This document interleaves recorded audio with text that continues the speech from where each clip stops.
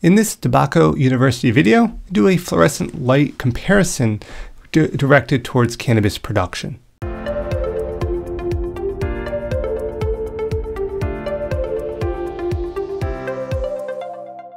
So if you're in the market for a fluorescent light, you might want to consider some of the options presented here.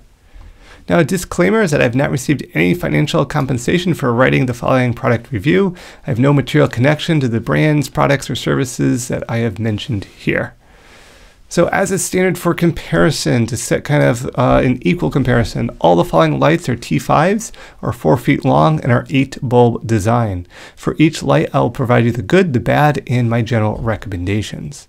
So starting with the first one here, the Sunblaze, it has a 5-year warranty. It only runs on 120 volt power, which might be limiting for larger areas, and average light at an average price. So kind of that good kind of like middle ground light, the Sunblaze. Then we get into the Quantum BadBoy light, and the good is that the Ballast drives more wattage, it has large reflectors, however it is the most expensive option, and the price performance may be justifiable when you're looking at that comparison. It is directed a little bit more to the commercial market, so it is kind of comes in the voltage of potentially 120 or 240, and kind of a nice general light here. Then we have the AgroBrite, which is also has a 5-year warranty and includes these 6400 Kelvin bulbs. It's not as high power as some of the top end lights, and it seems to be an above average light at an attractive price. So again, another one worth comparing there.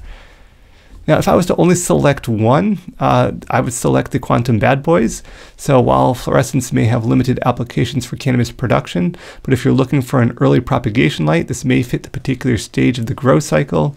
I've talked to some growers that do have these. They do seem to really like them. They seem to last. They seem to be improvement over other lights that they were using. So that's why if I was to select one out of the ones mentioned, this is the one I would select. So just simply use this as a comparison as you shop for the light that's the best fit for your situation.